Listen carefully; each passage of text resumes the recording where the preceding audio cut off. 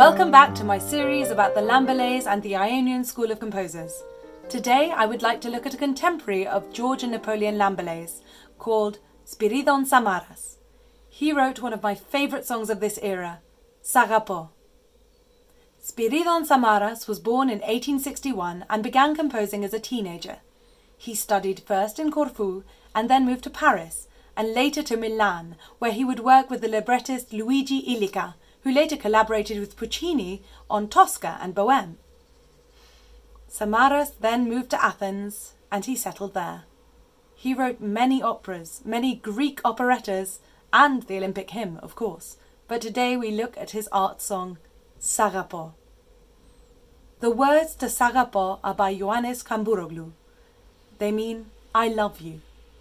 The poet says that all he wants to say is, I love you, and those words will travel on the breeze and be whispered in his lover's ear wherever they are in the world.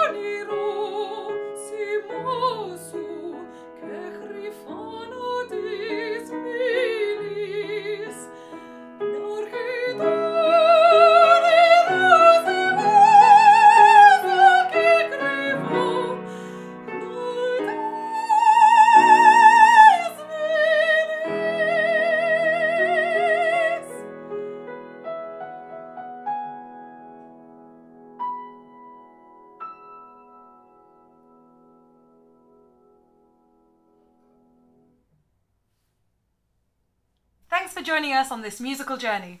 Don't forget to subscribe on the YouTube and Facebook links below. And if you'd like to find out more, email me through my website, danaieleni.com. Thanks for coming!